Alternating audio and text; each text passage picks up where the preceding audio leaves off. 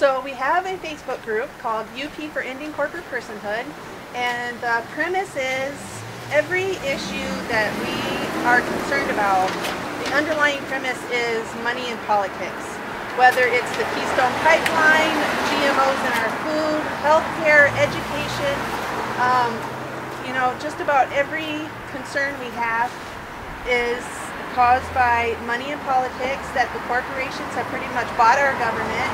Our congresspeople are not representing us by any means. They're representing the corporations and the big money parties. And so we are just getting together when issues arise to share our concern and to voice our opinions.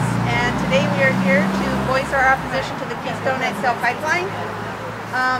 350.org posted an invite for a day of action to inform President Obama of our opposition to the Keystone and that it will be devastating to the environment. There have been numerous oil spills already this year all around the nation.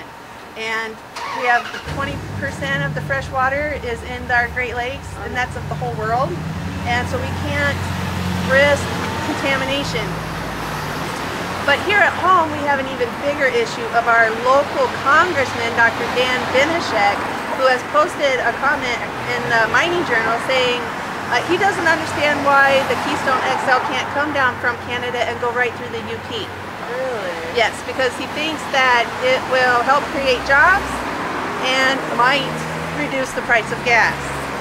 Well, research shows that it will not reduce the price of gas, and the jobs that would be created are terminal. They're temporary and, you know, jobs that will help contribute to the devastation of our environment. So I say we need to, you know, kick the fossil fuel habit, say no to the tar sand, say no to the Keystone Pipeline.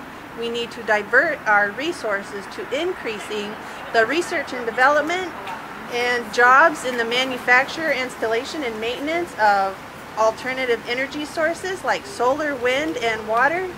And that's where we need to be putting our money. So we need to say no to the Keystone Pipeline.